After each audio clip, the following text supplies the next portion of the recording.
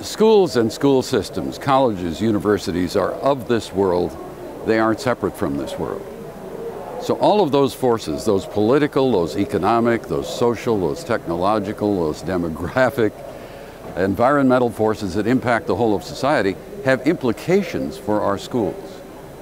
We need to be connected to all of those forces in society because we are the ones who produce the people who will inherit our future.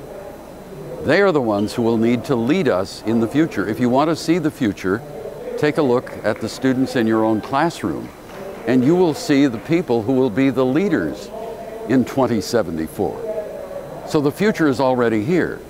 It's really very important for us to stay connected to trends and issues. In fact, if we understand trends and issues, it's very likely that people will say we're in touch. If we don't understand trends and issues, it's very likely that people will say we're out of touch. Now here's what we try to do. We try to explain these trends. We've done a lot of research on all 21 and even more. But then we try to engage people in discussions about those trends.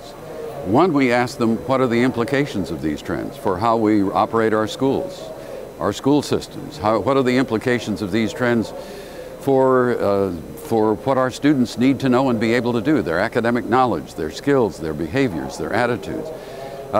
We ask people, what are the implications of these trends for economic growth and development, quality of life in our communities? We need to have people thinking about the future because the future is in school today. So those are some of the reasons that we speak with a lot of educators and work with a lot of educators and speak with a lot of educators about these forces that impact virtually everyone. The future, to some extent, is the elephant in the room. It's so big that we don't see it.